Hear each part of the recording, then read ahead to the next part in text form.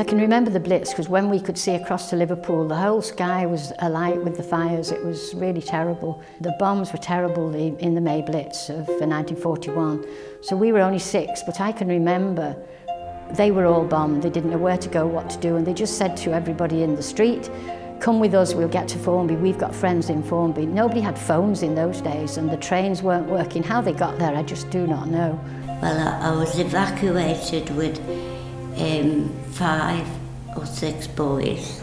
You seen bomb sites when you were come, you know, especially in one part, because we came back by coach, and you know, all the places that had been damaged in the war, but where I lived wasn't damaged.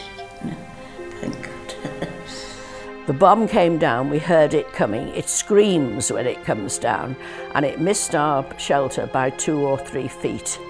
And it went so, the soil was so soft, it went very far down and blew us up in the air, and we came down on the side of the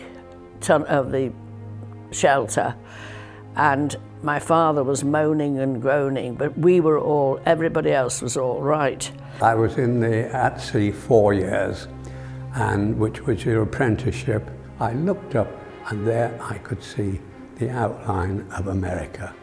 On the port side was Virginia, on the starboard side was Maryland, and I'd made a crossing. I was a seaman. But my dad fed Formby, to be truthful, during the war, because it was absolutely, you know, rock bottom as regarding food. Dad had made all the cellars into another butcher's shop, and what we used to do, we still had that 13th pig that wasn't too well, and he'd bring it home and we'd butcher it down there, make all little pork joints, wrap them up in newspaper, 2 big baskets, and then what we would do, Dad knew the houses that were struggling with children, and what he would do, he'd stop outside, pitch black, and I would run up the front garden, knock on the front door, put the parcel down, run back, get into the car and to the next part. And Dad did that throughout the whole of the rationing, feeding Formby.